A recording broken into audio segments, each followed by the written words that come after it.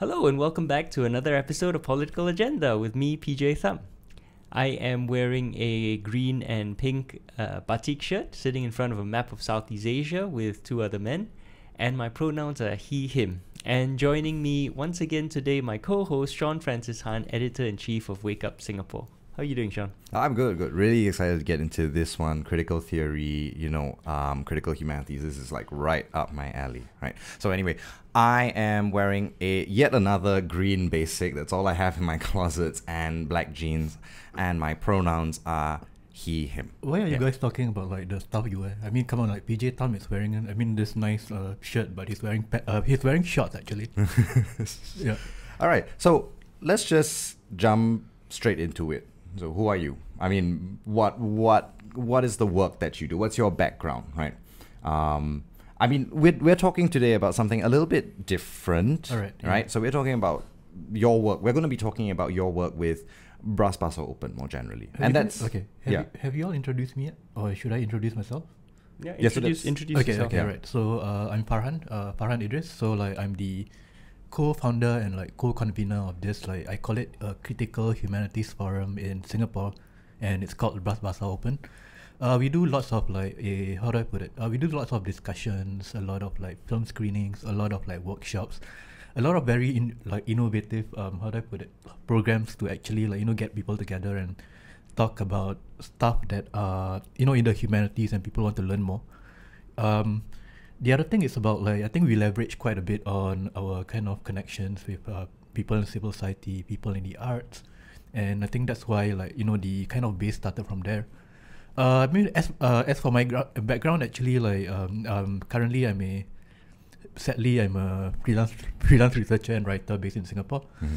But I did my graduate studies in two countries, Netherlands and Belgium. In Netherlands and Belgium, there's this sense about how I wouldn't say intellectualism, but how critical theory or slightly leftist concepts are actually discussed throughout society.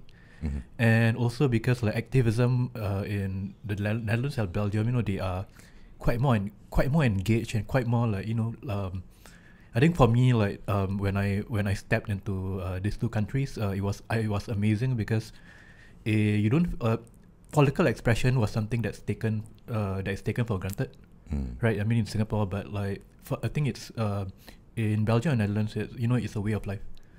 For the towns that I was living in, there will always be socialist student communities or trade, some sort of local chapters or trade unions. So yeah. Did you ever sort of sit in on any of these, go attend this? Because I'm just thinking, is that where you got the idea for Bras Basah Open? Not really, but how do I put it? I think people when you have your your peers taking all these ideas, taking actually putting stuff that is abstract into the kind of everyday life, so you kind of get there's this burning, not say burning desire, but if I were to say one day how can I make it happen in Singapore? Mm-hmm. Yeah. Okay, other than that, so I was talking about the kind of how natural discussing politics is. Mm-hmm. So actually Bras Basah Open, we kind of started with discussing philosophical texts, anthropological texts, and the reason why we had this name Bras Basah Open is not because not because we own any property in Bras Basah or something like that. It's just because we first met in Bras Basah. Actually, we first met, at the kind of the basement of SMU. So from that time, I think we grew on. We had lots of supporters. Thank you for being there for us. And I think Sean is also I think that's the reason how I knew Sean as well. Yeah, so I knew Farhan from way back, kind of attending the sessions, and I think that's what kind of spurred on my interest, because that was way back before before I knew anything about critical humanities or just generally knew about how to conceive of activism in general. So I mean, in the way that I kind of got into it through you and Bras Basah Open, how did you get into critical theory, right? Okay, right. So critical theory, as you know, it's a very leftist, orientation. Okay, what is in critical philosophy, theory? right? Like, let's say we can give like a Very definition. hard. So like critical theory has this element about like a talking about social like philosophy in terms of like social phenomenon that can give you a theory of like liberation out of like oppression, and current discourses about maybe like gender oppression, neoliberalism, capitalism. So I think broadly that's critical theory for you. And now like we do have a lot of like dimensions of critical theory, like feminist critical theory, queer like critical theory, Marxist critical theory. There's a lot of like like you can, I would say it's uncountable, but there are lots more kind of like branches of critical theory like you can count with your fingers. Okay. So how and why did you get into it? Yeah. Okay. Right. How and why did I get into it? Like basically, I think I did my. Is it too draggy? Like I did my undergraduate in philosophy in NUS, and there was only one kind of like a seminar that I kind of like remember like not forgetting, even up till now, and it was like on critical theory. Critical theory is actually not about logic. It's not about critical thinking. It's really about like, how do I put it? Giving like or thinking about like critiques about society, so that you can talk about liberation. You can talk about like basically like stuff that undergirds society. How society is formed, how society currently is shaped now. Yeah, and that takes a lot of elements, a lot of thinking as well. Yeah. But how do I put it? I don't want to say, that's the thing about like Bras Basah Open. Like the idea here is to bring like critical theory to people who are interested, and in a way that is not how do I put it? That is how do I put it? That does not put off some people. Like some people might be kind of like fearful, but no, like the languages, like the kind of language like philosophy or critical theory adopts. But I think we try to make it. We try to have discussions which are like really I think I can like I can explain things very well, so I think so what was it in that first critical theory module that you took that spoke to you so much? I'm in grad school now, and okay. Going through university, I think there are a lot of classes that have a sort of socio-political or critical bent, and then it kind of just either goes like whoop, over their heads, or like they don't care, or worse still, it becomes like a fun kind of like playground for people to be like, base and superstructure. Let me go and critique like the theory bros. Theory bros. Yeah, and then just fighting pedantic. So what was it that really spoke to you? I think spoke to you on a level where you wanted to do something about it. Okay, so like the kind of text that got me into it, I think this by this like famous like critical theory pair, it's called Adorno and Horkheimer. With their book, it's called The Dialectic of Enlightenment. So basically in the book they state about how like how with the progress of modernity, we actually in kind of human terms, we are actually kind of regressing, because hey, whatever we are doing in modernity, we are not really putting emphasis on what it means to be human. How can we as humans, right, like the political world, the social world, the economy is actually supposed to kind of like provide us a kind of like certain element of satisfaction in our lives. Why is it not happening, and why is it sometimes like when we talk about economy, like it's we talk about economy as though that like the economy stands away from like human world. And I think their basic claim is just this. Their basic claim is like the progress of modernity, right? Like eventually leads to stuff like world war and stuff like ethnic cleansing. But again, I think that was kind of the foreground of it was to to make like social existence really as in really foundational to a lot of thinking. Okay. So you went on then to do your MA, like you said, in 2 countries in Europe, right? Yeah. And then you came back to Singapore. Why did you come back to Singapore? Okay, obviously, like, you know, the EU, right? As in, they have a very like strict policy on like on immigration, right? So even like when I finished school, like you can't really live there, because they will revoke your, I think they will revoke your residence permit after 3 months of graduation or something like that. Unless you're married to a EU person, but like you can't get jobs there anyway because I can't speak Dutch. So like, I mean, getting back to Singapore is fine, but like the thing is this, like I think when I had discussions with a lot of peers, they were telling me that, you know, like I need space for us to, you know, talk about all this I wouldn't say abstract but philosophical issues, but yet I've not really found a community to do that. And when I talk about like abstract philosophical issues and talk about philosophical issues, it doesn't mean about like, you know, like whether this table exists. That is like kind of like how do I put it? That's very trivial. No, like we're talking about here. We're talking about we are talking about stuff like what are the philosophical foundations of, for instance, the universal basic income. Like what are the kind of how do you, when you talk about like decolonization, how do you actually manage that intellectually? Like, is it sound to talk about decolonization without decolonizing our kind of like practices, our, you know, our everyday selves, and you know, stuff like that. Talk about actually even talking about like the kind of roles that that is assumed when we talk about like traditional culture versus like modern culture. Is it a strict division, that kind of thing? So I don't think it is, but yeah, we have kind of done I think a lot of discussions spanning a lot of topics. I think. Yeah. So that brings us to the founding of Bras Basah Open, right? So basically when you came back from the EU, and then, you know, you started this thing in the basement of SMU. Yeah. So tell us more about your work with Bras Basah Open. It's been around for like how many years now? Like 3-4 years? No, it's 3 years. 3 years, right?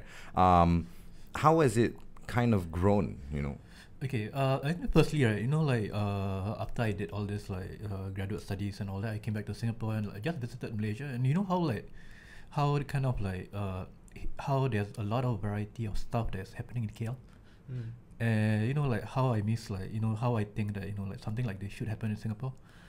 The kind of things that happen, like, you know, like connected to Gerak Budaya in KL. You know, there are a lot of like all this how do I put it, student organizations, activist societies, and also about like, because I mean at that time, you know, like there's still a lot of like a contested discussion surrounding like democracy. So a lot of people are very much I think at that stage I think it was like it was more accessible to a lot of peers. When compared to Singapore, it's like, hey, I really only need right now I kind of like, we started small, you know, trying to kind of like getting my friends first, and then like subsequently friends to friends, and then like because I'm close with the people in civil society, I think they also knew about like progressively they knew about Bras Basah Open. Okay, what was your other question again? Okay, so yeah, I guess I wanna get into sort of what Bras Basah Open does, right? So I think one of the mainstays of Bras Basah Open, and one of the main things that Bras Basah opened with was just readings of critical, social justice, sociopolitically oriented philosophical texts, right? Yeah. So why did you choose these texts? Like why does Bras Basah Open kind of have that critical bent? Okay, when we first started Bras Basah Open, like I was not alone. So like I have two co-founders, Sean and Nazri. They can't be here today, and because we already had this idea about like, hey, you know, wanting to do something like this, and when you talk about discussions, usually like what we try to do is basically, okay, we do have an idea in mind. For instance, is translation a very neutral thing? Just give you an example, and and we kind of divided our tasks. So like for instance, my co-partner Nadri is a literary scholar, so like we would task him to do that, to have a discussion on that. And okay, the other thing about like Bras Basah Open is this: we are very, very open to collaborating with a lot of how do I put it, civil society organizations, or like gender-based movements. Like I think we've done like other than like having discussions, we've actually also done fundraisers. For instance, like I think I loved it a lot. Like we've done fundraisers for Project X. We've done fundraisers for the T Project. So and I think the reason why we kind of did this is because we also want to tell people that, hey, these are serious matters. You know, like talking about sex work, talking about decriminalization of sex work. It's not just something that people like it's not just a slogan. Real life experiences of people. We are discussing this, from why people want to actually, do sex work, for instance. And the T Project, so like when you talk about like queer histories in Singapore or Southeast Asia, we'll tend to talk about like how this are kind of imported. LGBT like movements are imported from the West. They are not, because like we do have histories of queer movements and LGBT histories here in Singapore. Not just in Singapore per se, but like in generally in Southeast Asia, and we've not actually had like productive discussion on it. Wanted to tell people that, hey, like these are part of our histories too. Yeah. So I think I want to just sort of ask this question here, which is, I think some people may see activism in terms of like getting on the ground and then like doing that kind of physical, direct kind of work. But you're doing readings, discussions, and then later we'll get into like the theory film sessions that you have. So I mean, I want to kind of have your take on that. What do you think this achieves? What do you think it does for civil society or for our political situation in Singapore? Okay, this is my own perspective. It's not perspectives of like my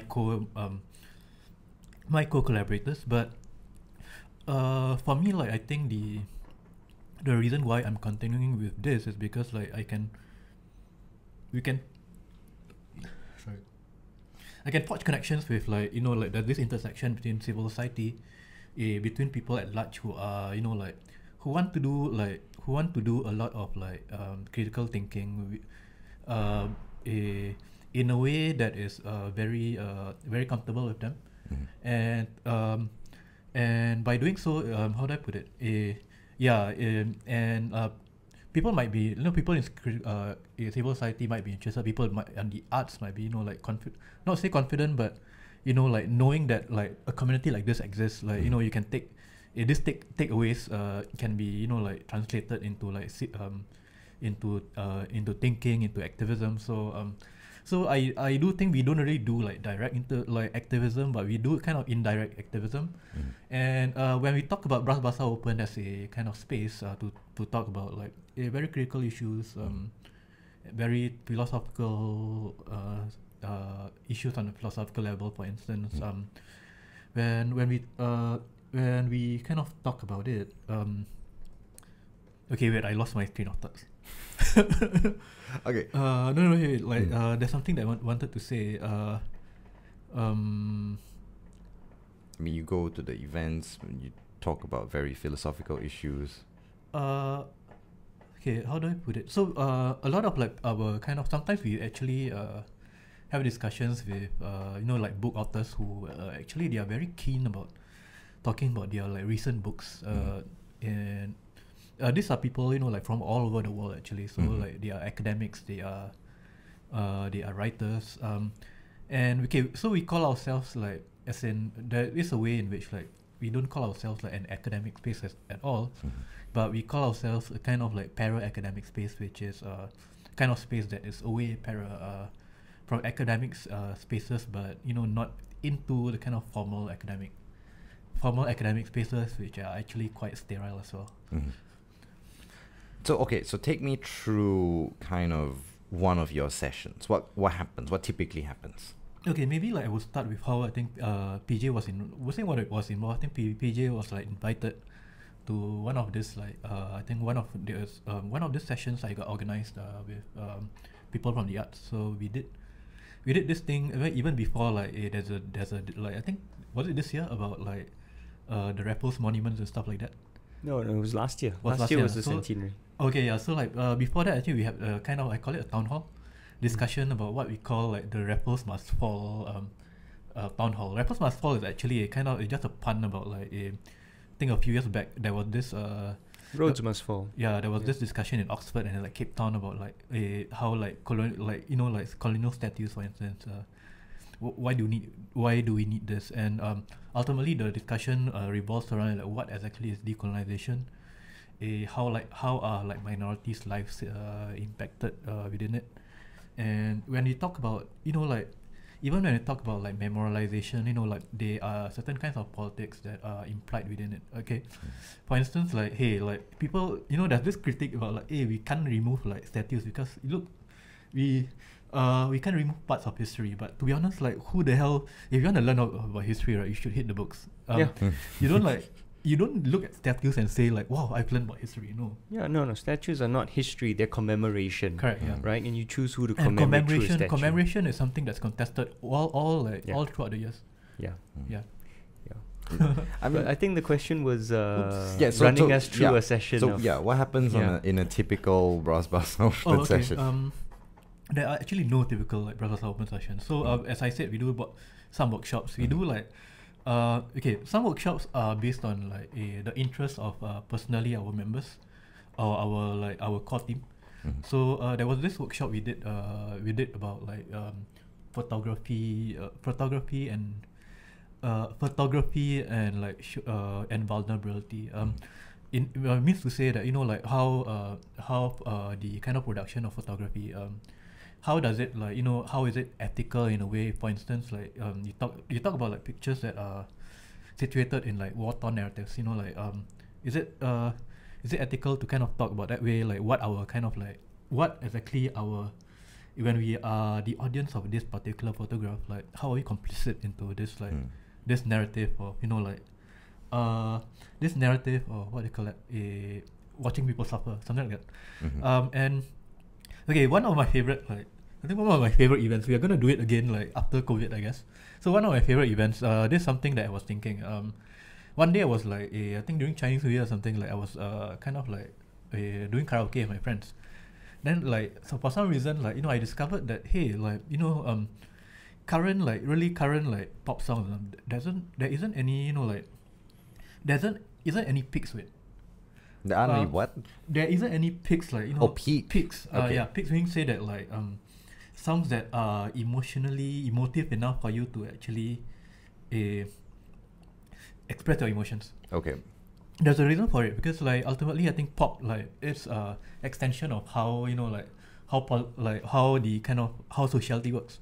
Okay, for instance, right, like currently there's this this theme about like I think in indie music also there's this theme having like music with no peaks. Okay. Right? And how do I put it? I think this idea is about like how like when you talk about expression, when you talk about living in a neoliberal society, right?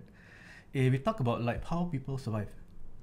And currently when people talk about survival, we talk about like currently like when my peers talk about work, it's a very like ironic thing. Like I hate work, but every day I go to work and we can't talk about anything other than work. So a lot of things is this about like you can't express yourself at the workplace because you're suffering or whatever. So it's a very like what I call a very it's the kind of songs that are there isn't any peak at all. Yeah. But for instance, you compare about like stuff on the 80s, like emotional highs, the kind of thing that you sing without any like any banisters or whatsoever. And I realized something about like this actually we can create it to be a kind of fun like karaoke competition. Like I think a few decades back there was this thing called Asia Bagus.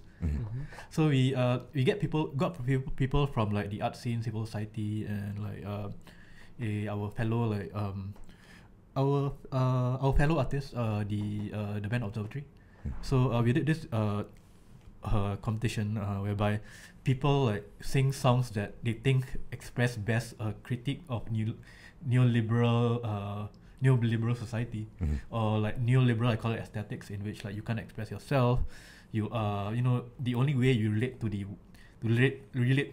outside world is the kind of like irony you have. So these songs need to be really something that is away from it. And this is an aside, but like a lot of English songs are very neutral. Right? In what sense? As in, yeah, okay. So in what sense? Like contrast it against. Yeah, you contrast it with a lot of like a lot of your songs in your mother tongues. A lot of songs in like Hokkien, Malay, Indonesian, Chinese, which is like really strongly, strongly worded, strongly like directly, wanting to, like. I mean, I'm thinking of like the Jiwang songs. Yeah, exactly. Like, I think that's what you're kind of referencing here. But so like, just wanted to conclude, like, a lot of this like cultural stuff that we do actually have, we can actually think a lot of things beyond like that's embedded between like in our cultural practices. Like karaoke is one of them. So we are gonna do it again after that. Right now, like the next theme we have is like devotional songs. I'm sorry, what? Devotional songs? One example would be that duet, I think Mariah Carey and Whitney Houston. All right. The Prince of Egypt song. What's the name? You can believe, is it? Yeah, something like that. Okay, whatever. Yeah. Okay. All right. So I'm sort of noticing that like aesthetics, art, right, features a lot in the work that Bras Basah Open does. Is there a reason for like why that link? Okay, yeah. So like a lot of our how do I put it? We have collaborations with a lot of art spaces. For instance, this art space in Geylang is called Sawal Stats.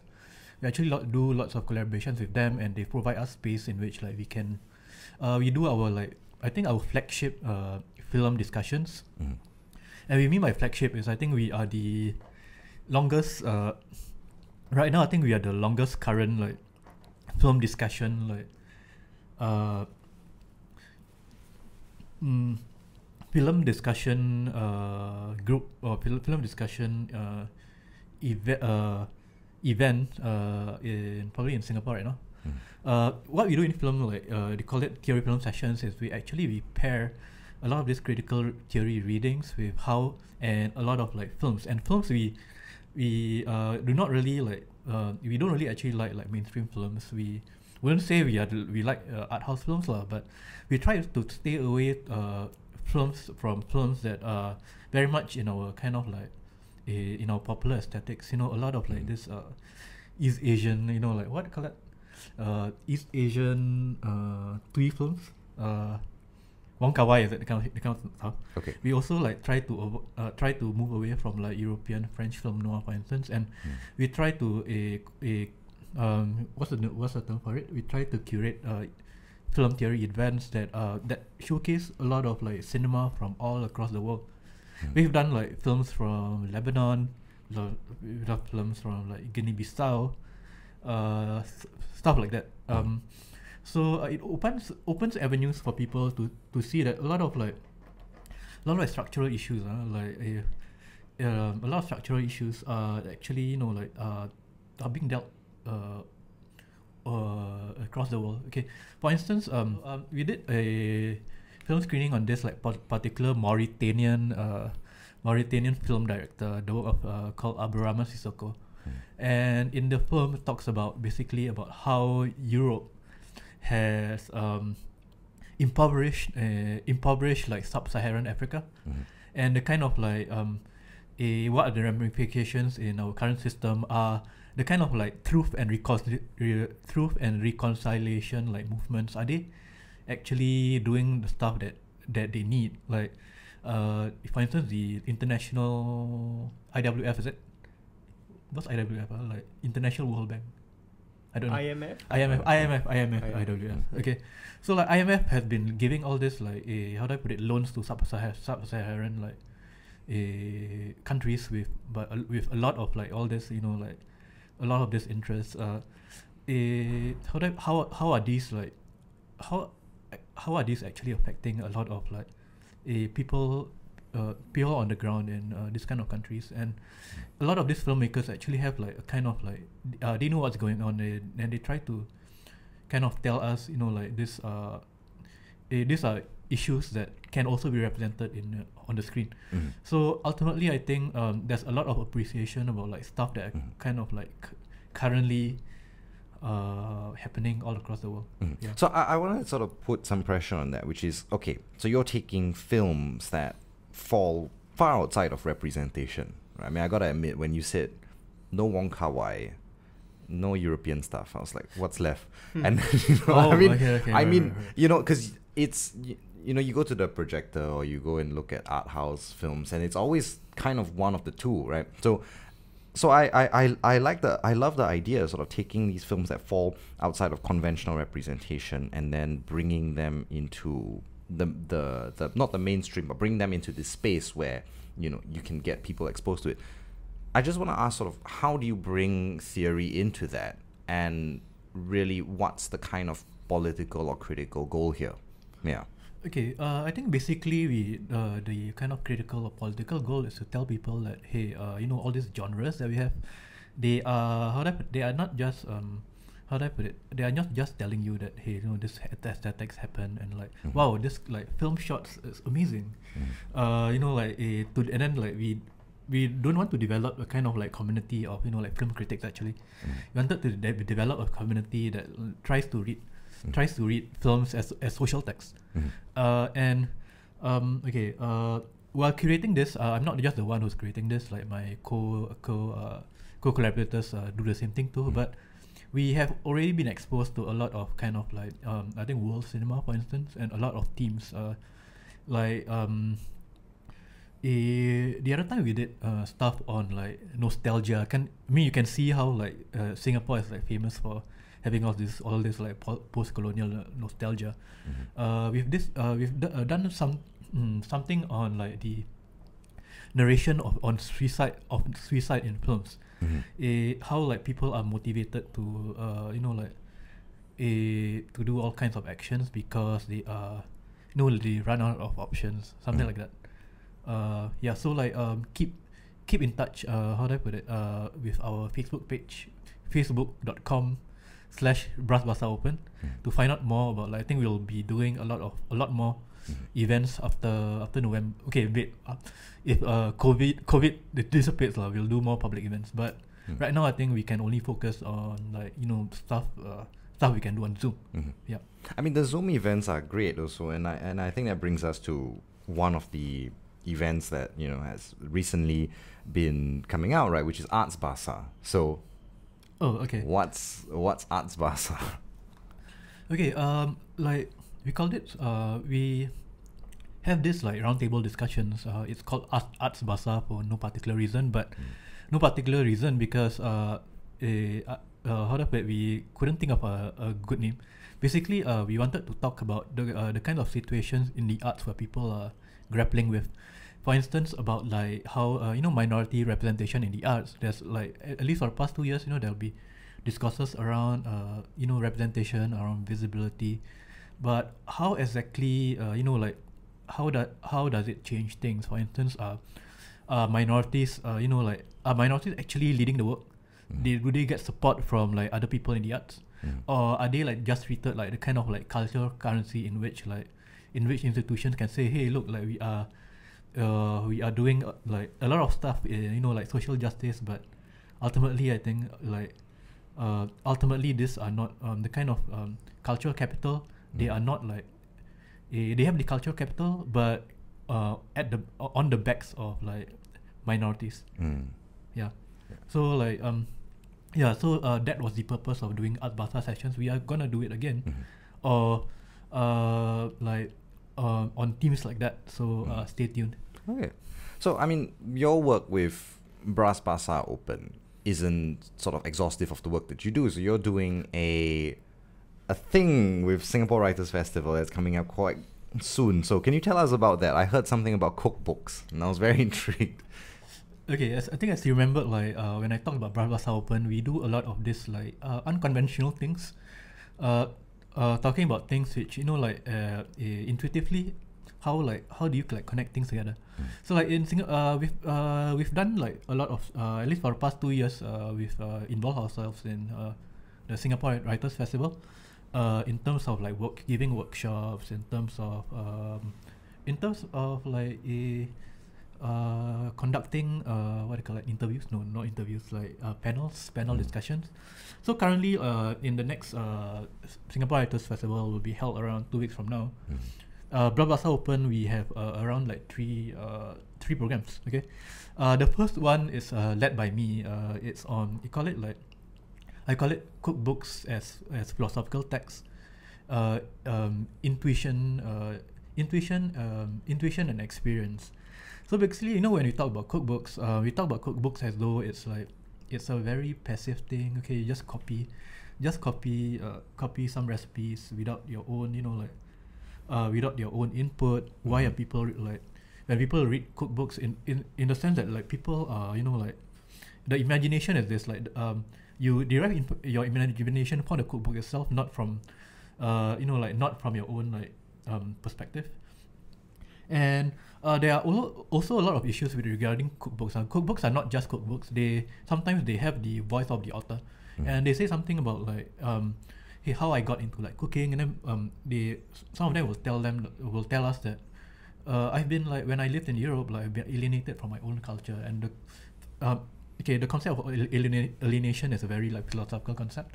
So I've been alienated from my own culture, and how do I come to grasp with coming back to my own heritage, is to actually to actually reassemble what I know from from my grandparents.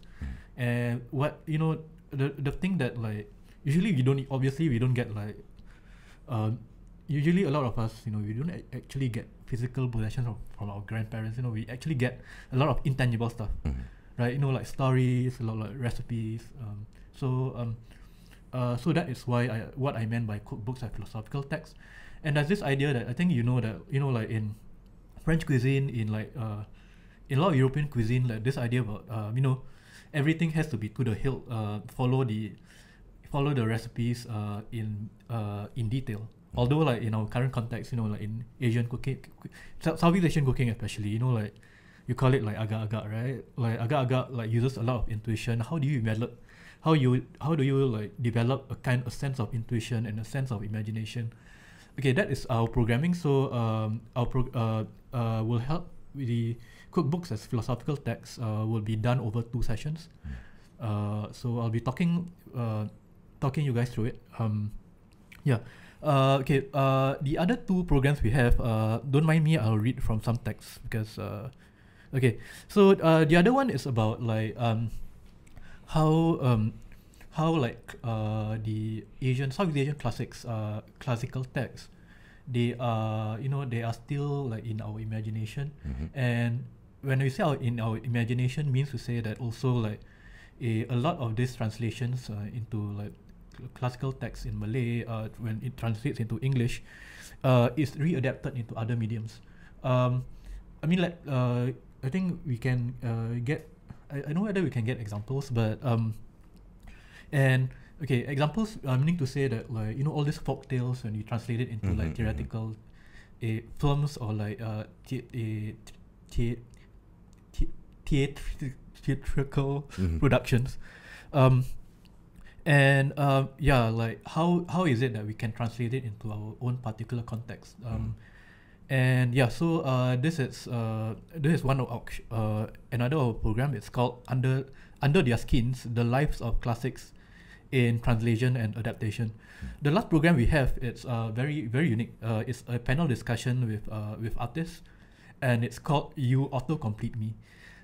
You Autocomplete Me is a lecture performance and workshop that aims to inculcate critical reading skills in its participants by exploring a lot of this relations, we call it intimacies, between chatbots, how you interact with chatbots, and our everyday use of it. I think you remember this, when you go to government websites, there's this chatbot in called Jamie, which appears everywhere. Yes.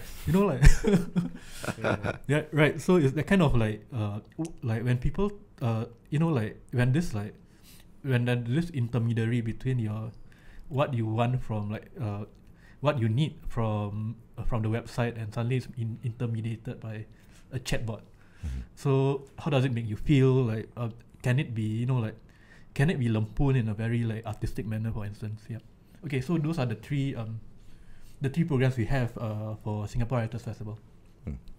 Okay, so so I find the whole series of things and events very, very fascinating, right? There's a very strong link, right, which I asked you about just now, the strong link between aesthetics and politics. Right. So I want to kind of get into that a little bit more, right? So, why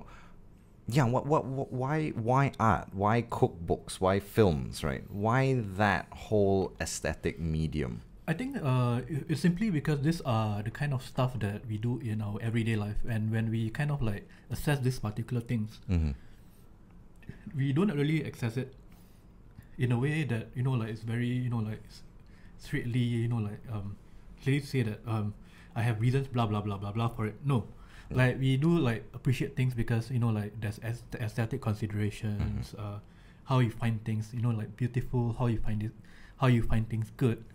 And these are kind of intuition that you actually don't develop like alone. You develop this in a society whereby it can be like veering towards the kind of like, if society is like it's racially dominated, for instance, and when racial domination doesn't just stop at like structural issues, they actually like permeate our own how do I put it, our critical understanding of aesthetics. Let me give you an example. A lot of like my friends say, Chinese friends, I'm so sorry, Chinese middle class friends, I'm so sorry, I don't hate you. But fine, like they have this thinking about like, hey, I want to learn Malay because it's a simple language to learn. But okay, yeah, I've heard that.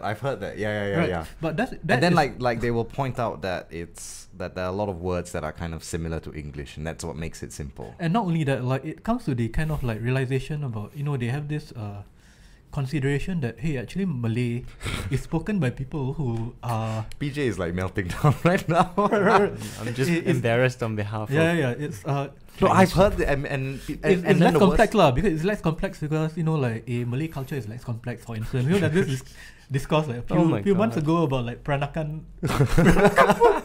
No, and they come to me and they say this because they think I'm Malay. Right. I'm like, I can't help you out here. I'm not even. Yeah. Why would you just assume that I'm Malay? So there's this like a high culture about like English language and minor cultures like Malay language, and that is not true. So that's because like people do not think that there are a lot of things going on in the Malay language, in Malay literature, in Malay critical theory, and these are the kinds of things which this kind of things that Singaporeans actually implicitly hold within them, but they don't really know. So you're saying there's like a connection between the realm of aesthetics, what we consume everyday life. Yeah. So okay, so just I want to sort of shed more light on this because this is a frustrating thing that's happened to me more than once. Where does this stupid idea that Malay is a simple language/culture come from? Okay, look, I mean, like, these are not stuff that is picked out of thin air. Like, I think PJ would know that a lot of this, how do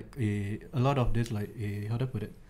A lot of this historical aesthetic considerations, has also a lot to do with like a lot of like British representations of like Malays in the colonial era, and it passes down to post-colonial leaders, as you know. Do you have anything to say about that? I have way too much to say about that. But yeah, I mean, fundamentally during the colonial period, the British had a policy of segmenting and dividing the population into economic niches. Yep. And in order to justify that, or perhaps in justification of that, I mean, it's there's a correlation. And I'm sure it influenced them both ways. But they would then talk about the ethno-linguistic groups that occupied each of these niches in ways that justified why they would occupy that. So the Chinese were, industrious and hardworking, but also, not necessarily trustworthy and But they were willing to work themselves to the bone, and but you had to monitor them closely. So and they had a tendency towards conspiracy and secret societies. So they occupied the coolie, merchant, trader segment of the population, and so the stereotypes fit that, right? And then whereas for the local Malay indigenous population, the British had a policy of, well, we don't want to upset the local society and structure because we need our collaborators, the sultans, to have maintain their position in that society, maintain their power. So we want to keep Malays in agriculture and don't let them into industry, into trade, into the ports, into the port sector. So then they talk about Malays as well, they like living on the farm, they like having the simple life, they're so much more artistic, family-oriented, and so it justifies them then being kept there. So there's this whole relationship between, actually, as you're saying, aesthetics, culture, and how we think of culture, and then your economic position in a society, which is very, very much manufactured by the British period, with the collaboration, of course, of local elites and Anglophile elites, by the way. Sorry? Anglophile elites. Anglophile elites, yes. And also, of course, international capital shaped Singapore, shaped Malaya very much, because we had Chinese capital, we had Indian capital, traders, all exerting and influencing and shaping society as well. So there's a deep, intimate, long-standing relationship between colonialism, between economics, on our culture and society, because of course then these were adopted post-independence by almost wholeheartedly by the PAP and of course by LKY, who then attributed these very essentialist characteristics to the different races, and these have continued to underpin how our government manages race since. Even though, of course, they are ahistorical and not rooted in any, deep understanding of history, or any understanding, genuine understanding of our culture, and they're very much more about the bureaucratization of race into certain categories that allow for easy management and minimal minimal critical thinking about them, but just make it easy to manage race. Okay, so I actually want to add on for it. I think this is a very important point. When you talk about public intellectualism in Singapore, basically just like intellectual work in Singapore, you notice something, right? You notice like the discourse is kind of like pushed through by a lot of Chinese middle class academics or authors. So Bras Basah Open will try to kind of like tell people that, hey, look, it's not just minority representation. It's actually more about how minorities can lead discourses surrounding critical discourses surrounding the abstract stuff, the everyday stuff. And I wanted to say something. There's this tendency about like how we call it the theory and practice distinction. Like only like the well-off, only white people, or only like Chinese Anglophile people can talk about theory, while everyone else only talk about their own experiences. So it's that practice thing, and there's a reason for it, because you don't because publicly a lot of intellectuals in public, they are, because ultimately also about how academia is structured in a way that racially disproportionate. I think what you were saying that the intellectuals, academia also replicates the current hierarchy of power in Singapore, because it's very much funded by it and influenced by it and a tool of it. Whereas what in a healthy society, really, academia should be critiquing power and resistance to power, and trying to think in very different ways, but we don't get that in Singapore. Yeah, but I'm not just thinking about academia here. I'm thinking about spaces that are outside, like in the interstices of like academia, the arts and civil society. When you look at it, like minority artists generally, when they are engaged usually engaged by institutions talking about what are the experiences of like being Malay in Singapore. And this discourse has been like being there for like 20 or 30 years. I mean, I don't come to PJ and say like, how does your work like speak to the Chinese experience in Singapore? No, it doesn't. No, because the Chinese is the default, Correct, it's the normalized Singapore. Yeah. And somehow you or a Malay or an Indian is a deviation from the normal, and so you're expected to represent that deviation. Yeah. Yeah. Yeah. All right. So actually, I just from this whole, I just want to make one comment on the simplistic thing, because it's at a point that needs making, that Javanese culture, history, every bit as sophisticated and in-depth and interesting as, say, Roman history, right? And this has had a lot of impact on the Javanese. If you look at Javanese culture from before the European conquest and colonization, you see things like family structures which are very similar to Western Europe's, living standard, life expectancy on par with Western Europe.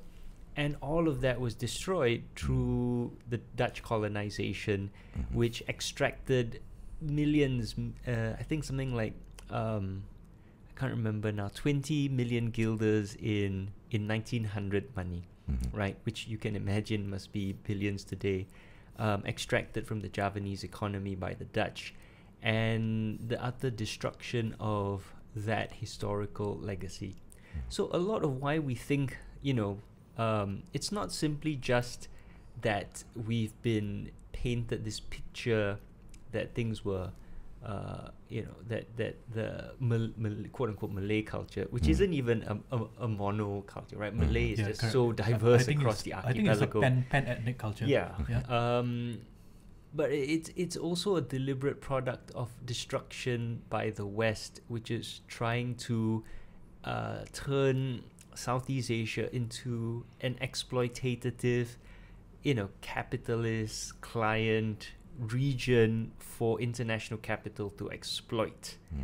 And we have to be really aware of that. The way we think of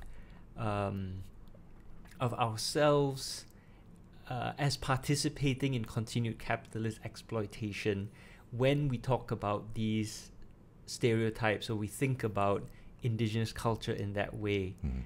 And if it hadn't been for this horrible Dutch conquest, and we should be studying the Javanese the way we study the Romans. There's just so much richness and historical legacy there, and just because it's in Javanese and it's in Indonesia, we disdain it. Okay, so like I want to like expand on like PJ's point. A lot of our thinking about like societies actually come from the Cold War. Cold War has this like dimensions about particular axes of civilization: Western civilization, Anglo-American civilization, Indian civilization, Chinese civilization. Where when we talk about that, we talk about axes surrounding this thing. So like civilizations equal to thought processes, equal to like formative text, for instance. But we don't talk about, even within us, we actually don't talk about like Southeast Asia as a generative force that that produces ideas, produces a lot of like critical theory thinking historically. I mean, we tend to forget in the Srivijaya age, I think around like 800s, stuff like that. So Southeast Asia, especially like the maritime Southeast Asia, we are actually embedded strongly with what we call the Hindu-Buddhist cosmopolis, that is focused around like these three languages: Sanskrit, Tamil, and Malay. And as you know, I think in Buddhism, what happens is scholars they would want to travel, like Buddhist scholars in the region. They would want to travel. They would want to travel to this like particular university called Nalanda, historically Nalanda, in modern day India. And what happens is this, so Sumatra, or the ends of the age of Sumatra. the age of Sumatra becomes a kind of like transit hub in which like scholars mingle. When scholars mingle, what they do is actually, to be honest, I think we can mingle here. Why not just form our own universities here? So Sumatra was actually a Buddhist, at that time 800. So it was actually a kind of like an active, active site of the Buddhist cosmopolis. When you want to talk about Buddhist texts, here you are. You want to talk about like Buddhist history, here you are. So Southeast Asia is never intellectually separate from the Indian subcontinent. Although like in Southeast Asia, there's history of forgetting, yeah. Mm-hmm.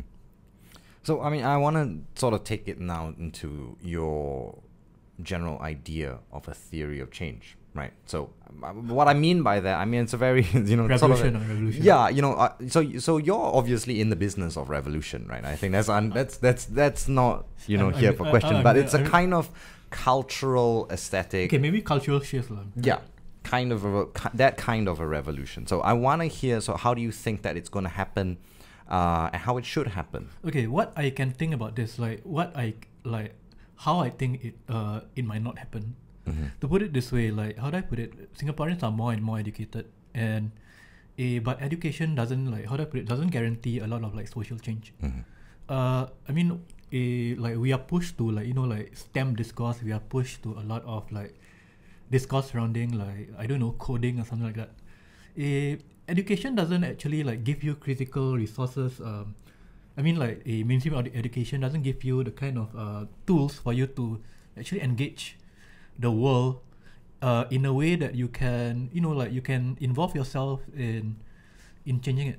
Mm-hmm. So basically, as you know, if education is if it is an expression of of the how do I put it, of the economic privilege of people in certain backgrounds. Mm-hmm. So you'll expect that these things will replicate over and over the years. And I think the cliche about education, or at least mainstream education, can educate people into being not racist. Mm-hmm. That is not true. So I think I should also mention a few months ago now we had a podcast with Stefano Hani, who talked very much about education, about meritocracy, and stressed that it's about limiting access to resources, right? The whole idea of meritocracy and education. He critiqued the banking system of education, as I think it was Paolo Freire who first articulated it, and its inadequacies for preparing people to meet many of the challenges of our modern world. So if you're listening, do check out our podcast from several months ago, Stefano Hani. But I think this is, education, fascinating. Maybe we should have another podcast on it, because there's just so much to talk about. Yeah. On that note of education, I want to kind of pick up on something that you said there, right? Which is, okay, we're getting more and more educated, and I think there's this idea that, okay, with education comes a certain sense of, I guess, social political awareness. But the distinction that you make there is that you only get that social political awareness with the critical resources when those are made available to you. I actually don't think it's about that. It's actually about basically humanities, studying the humanities means to say, provides you with the kind of tools in which you can I wouldn't say criticize society, but give you the tools in which you can see how some things are not working in society. And to be honest, this whole discourse surrounding you need in Singapore, right? Discussed in higher forums about humanities should play secondary roles compared to business law or something like that. And that's the reason I think why we have Bras Basah Open, is to kind of reinvigorate thought processes, thinking in the humanities. Okay, sorry, what was the question? But my main question was, can you share with us what are some of these critical resources? Critical resources, actually, Bras Basah Open, we actually do not operate. We do not operate with we are not paid to do this. we are like generally I think a lot of like our work is based on like the what I call labor of love, is it, for us to kind of know that like a community of us, there exists a community of us, we can come together in a very non-confrontational manner. And like if people will not be kind of afraid to discuss a lot of this like a lot of these things with us. Regarding like, actually, to be honest, also I would like also to talk, like in Bras Basah Open session, maybe you can talk about like foundational critical theory texts in they call it critical pedagogy. There's this famous work that has been translated across the world by the Brazilian like educational theorist. He's called Paulo Freire, and he writes this book called The Pedagogy of the Oppressed. And we can in Pedagogy of the Oppressed, he talks about education in a manner that it's not just, as I said, this is the banking system of education that Stefano Harni said. It's also about like a building solidarity across classes to think about like the kind of social problems you have, and in a way also to kind of say that, hey, look, like it's not just based on a particular country, but it provides a kind of sense of internationalism as well. So, and a critical pedagogy does that. Kind of mainstream education doesn't really provide you with that. Yeah. So I want to kind of get into a little bit of like, and this is like really, I'm stealing PJ's question here, but how do you make this sustainable? I want to talk about sustainability. Right, okay. Yeah. So I mean, for yourself, you're working. I know Nasri has a ton of full-time appointments, and Sean as well. But yeah, how do you make it sustainable? Because you do a lot of work. No, I don't. I'm lazy. I mean, you set up the sessions. You have to get the space and everything. How do you how do you manage that? Because it's all unpaid labor. How does that work? Okay, a lot of times also like I actually do read widely in the humanities. So I think that if, for instance, if there are books or particular like concepts I want to discuss, like I come to my team members and say that, hey, look, let me do this particular discussion. Let me do this discussion of existentialism and decolonization, for instance. And so like when you are, when you have an event, actually you are forced to read stuff. I mean, for me because when I when I introduce certain events, I not only need to host it, I also need to give a critical background on why people are discussing it, and this involves some kind of like, I also need this involves like my background knowledge as well. So yeah, there's a lot of work. I'm kind of also, to be honest, doing this like, I think I need more people involved, and maybe like I probably need to retire as well, because I think social energy wise has been quite terrible, especially with like COVID as well. Yeah. So I mean, is that, I mean, that's the difficulty, right, with keeping it going. But the team has done a very great job so far, and so I was a bit saddened to hear that it's like, oh, okay, the social energy is being sucked out, and that I think, but it's fine because it's not just me alone. It's my team. So I think my team is very, how do I put it? They are generally they are generally keen in talking about like current trends in current like trends in anthropology, current trends in literature, current trends in like cultural studies. So even without me, like even without me, I think we can still draft a lot of people to conceptualize new events, new ideas for people to discuss. So I have no problems in it, because like I think we've done enough to actually have a critical audience that knows that like developing tools in the humanities, and developing tools in critical humanities, it's fundamental as well. So you feel like the space is going to continue even if you kind of step? Yeah, it is. down. It is Okay. definitely. All right. Okay. So sort of the last question from me, I guess it's a carryover question from many weeks ago when we interviewed Loon, right? And I think the idea there is that, some people have this idea that theory or the critical humanities is like really highbrow and it's really inaccessible, and then there's that slogan, if your theory is not accessible, then it's not really praxis, because only the academy is going to read it, right? And it's not going to change anything. It's not going to spark or incite any new movements or currents of thought. So I guess I kind of wonder, how do you kind of negotiate the two, right? Because you're talking about concepts like, negative dialectics and I've not talked about that yet. So dialectics okay, but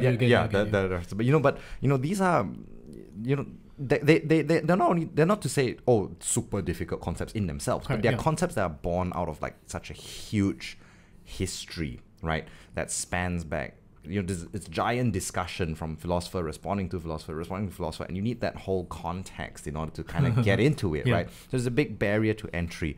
So how do you sort of negotiate that? Okay, I wouldn't say there is a big barrier to entry, but you need to notice also, like, we also kind of, when our programs are how do I put it? They tend to involve a lot of like people who are already like educated in the liberal arts, or are like interested in liberal arts. So we do attract that audience, but we must remember that like a lot of social stuff that we are currently facing, in terms of in terms of our everyday world, in terms of civil society, these are actually very, very complex issues. Even when you talk about like stuff about like minimum wage, we want to talk about stuff about the death penalty. They are kind of like they are complex issues that cannot be just discussed within like within narratives or within expressions that are very basic. Like when discourse takes complex forms, you also need to develop a kind of vocabulary that responds to this particular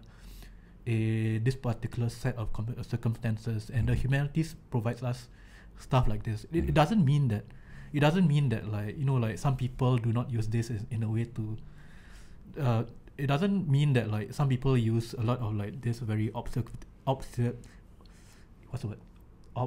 Obscure stuff to actually kind of separate themselves from like the outside world. But I believe that complex issues require like complex thinking, require complex vocabularies, and I think we shouldn't shy away from it. At the same time, also like these vocabularies can be expressed to our full understanding. So I mean like a few years ago, we would not even talk about like intersectionality as a concept in social justice, but right now a lot of our youth are using it. Are using it in ways that like we know that they are using it correctly, or they are using it in ways that like ways that Kimberly Crenshaw, the founder, like the someone that's the black thinker that has coined this term, they are using it in the ways that has been used correctly. So activism, the youth, the youth, like not me, like I'm old. The youth, like like people from 18 to 25, actually even before, they already know that kind of vocabulary. So like it's very heartwarming, and these are the people who that will come into activism sooner or later. Yeah, I mean, it's an almost kind of like personal question for me, because it's an issue that I'm struggling with, especially even with Wake Up Singapore, right? Like back in the day, we would make memes about GST is going up, haha, boo to the BAB kind of thing, and it's very like straight to the point, and it rouses people's emotions, right? We had that like, the PAP, like they give you a chicken wing and then they take the whole chicken, like that kind of stuff, and it rouses people, it gets the views, it gets the clicks.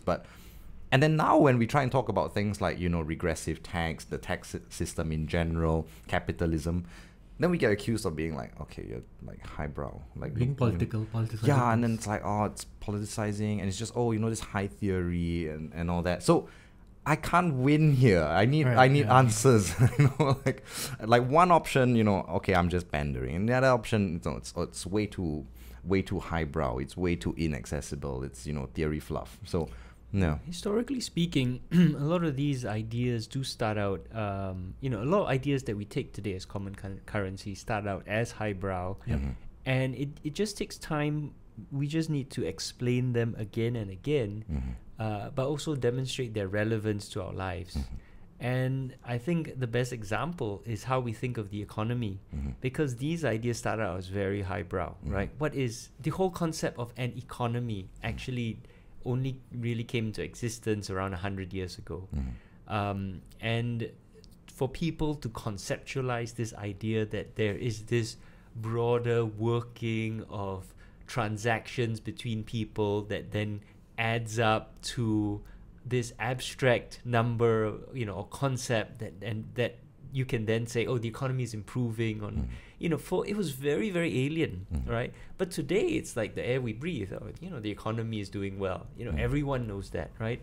And then the concepts embedded within that of capitalism, right, of tax, of redistribution, these all also started out very highbrow ideas, right? And the idea that you have to remember all of this, a lot of what we exist in today is just like the ideas are really, really recent in terms of human history.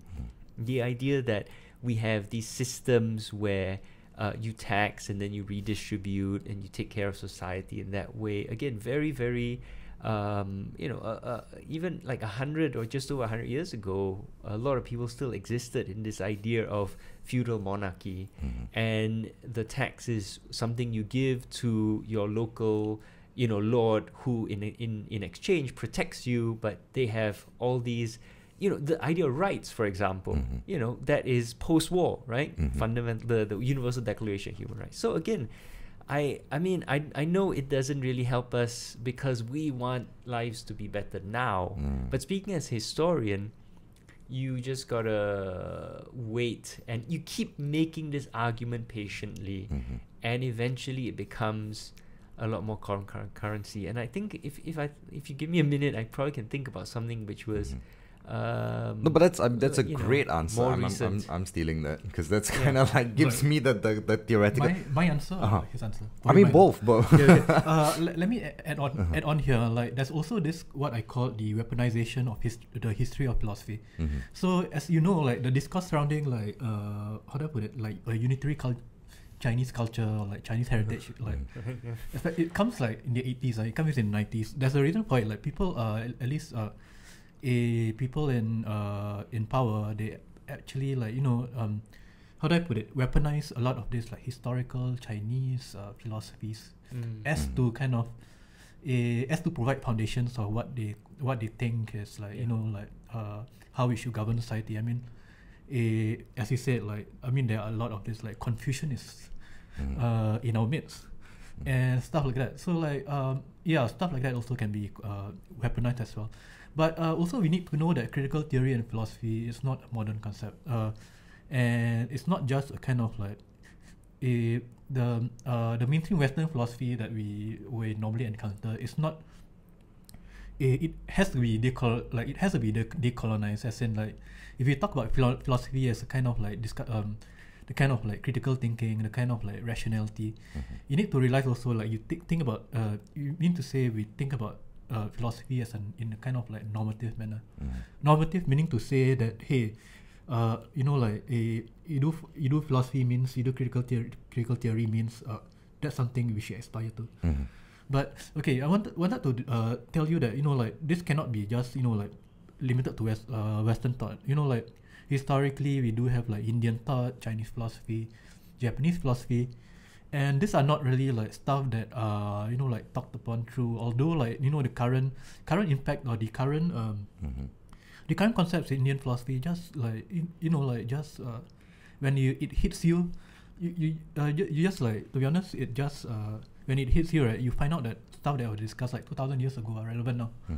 I think in Indian philosophy, philosophers like, for instance, Nagarjuna talked about this like concept called emptiness. Emptiness, something like emptiness in a way that like whatever we the kind of properties of stuff, they are not actually innate in itself, but it's actually construed. It's actually created by like other processes.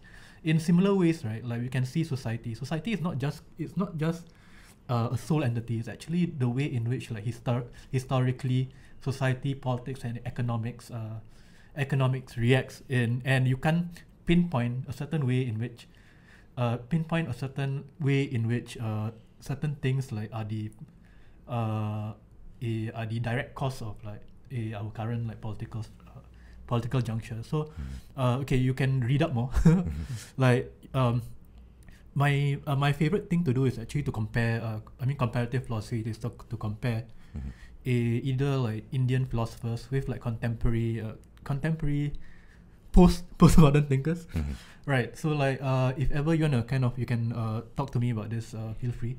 And remember that like ideas are not just ideas, but they are historical. I wouldn't say they're historical artifacts lah, but generally I think also we have to realize that we are not special. Like we have like, you know, when we talk about stuff, right, we are kind of just we are following or we are acknowledging the work of like, I call it like, what do you call that? We are standing on the footsteps on the shoulders of giants. Yeah. Yeah, I think it's a human failing that we think that the way things are today was both how it always has been and how it always will be. For some reason, our minds work like that. I'm sure there's a psychological explanation for it. But this is something which, as a historian, I find very exhausting to push back against. But, you know, people always say, well, you know, society is like X or Y. And I'm like, well, no, it was drastically different. Just 50 years ago, 2 generations ago, we acted, lived, thought in very different ways, and we have changed a lot, you know. And in order to understand our history, you need to understand that our perspective has so fundamentally shifted because of the events that have happened since. And then in 50 years, all of this may not exist again. Our grandchildren will be thinking in very different ways. The kind of things that we have today, the borders of Singapore, you know, the things we take for granted, all may not exist, right? So you can't just act on the assumption that nothing's going to change. I hope that in 50 years, the concept of Chinese privilege is not contested anymore, you know? Can't wait for that day. But I mean, okay, really last question. I know I keep saying last question, but really last question here. Now, you're tackling a lot of issues. Bras Basah Open tackles a lot of issues that are sort of cultural, ideological, right? And I would even say quite polemic. Like, you're talking about sex workers' rights. Like, you're talking about things that I think in the proper Singaporean academic discourse we don't talk about. We don't talk about Chinese privilege. We don't talk about sex workers. We don't talk about trans people, right? And so you're kind of talking about that. But is there ever a sense in which that culture of fear or the silencing of the government ever kind of creeps into the space or creeps into the way that you decide what should and shouldn't be discussed? Okay, I mean, to be honest, I think we sometimes take that into account as well. So I think that's why, like, for instance, you know, when the hot discourses surrounding like the death penalty, for instance, like, I mean, I would want to have actually a discussion, kind of like how we have discussed this in the humanities, beyond just talking about like, is this, you know, like, is death penalty, how do I put it? You know, like, you conjure up statistics, that kind of thing. So like, you want to find out, you know, the moral injustice of something like this. But again, like, I think we don't do it like when the kind of like when the heat or intensity of the discourse is here. Like, I think like this kind of things we also need to take wouldn't say take a step back lah, but I think it's for our own, at least for me. I think I don't want to be unlike a kind of answering lots of questions by, you know, like by people who are not understanding of what we do. So progressively, I think we discuss stuff like this very, very indirectly. Yeah. Okay. I think also, you know, if I can add something, Sean, unfortunately it's not just the fear, right? The fear is real, but the fear is not the main thing. It's how the contours of our conversations end up getting shaped by government assumptions. And one of the most insidious is the very transactional way we look at a lot of things, the cost-benefit analysis, right? Rather than a moral perspective, what is right, what is wrong, who are we as a people? Instead, it's, well, what is the cost of it? You know, and what is the cost of doing something different? And then we compare the costs. And that is a very dangerous way to govern our lives for obvious reasons, right? Because, you know, it's far cheaper to destroy the environment than it is to preserve it, right? And so that rationally just destroy the environment, but in the long term, that's going to destroy all of our civilization, humanity as a whole, things like that, right? And then also the kind of assumptions, the way that the government controls information, it can shape the debate, it can withhold, it frequently, very often withholds information. So we're forced to talk about things in which we don't understand or don't have the data or don't know what's going on. Yeah. And that is way more insidious than the fear, I'd say. Yeah. Okay, so I want to thank you so much for coming down, Farhan from Bras Basah Open. You can find them on Facebook at facebook.com/Bras Basah Open. Yeah. The other thing is like we don't have an Instagram presence, so sorry because I don't use Instagram. And then keep a lookout for the SWF like our SWF programming. Yeah. If I'm not wrong, I think like the current SWF event should be out next week. And also there are like this time around SWF, right? There are a lot of really like good authors, good speakers. We call it the A list of like speakers. Yeah. Okay. Cool. Awesome. So thank you very much for joining us today, Farhan, and I really enjoyed listening to you. Thank you. And as always, thanks Sean for co-hosting. Very good questions. Thank you. I feel like I didn't have much to do today. It was really good just listening to you talk and the kind of insights that you had and the questions you were able to ask. I enjoyed being a guest on an observer on my own podcast for a change. It was great. It was a change, is it? Usually you drive the conversation, or? Well, no. I mean, usually it's usually more back and forth. back and forth. Okay, But today I was just learning so much that I didn't want to interrupt. So because I was just like, this is fascinating. I want to listen. But yeah, and then of course, thank you to our listeners. Thank you for tuning in. Thank you for watching. As always, if you enjoy what we're doing here at New Narrative, please do join us at newnarrative.com/join to check out our new website, or you can donate at newnarrative.com/donate, and check out our sister podcast, Southeast Asia Dispatches, for more news, interviews, and commentary from around Southeast Asia. Thank you very much, and see you next time.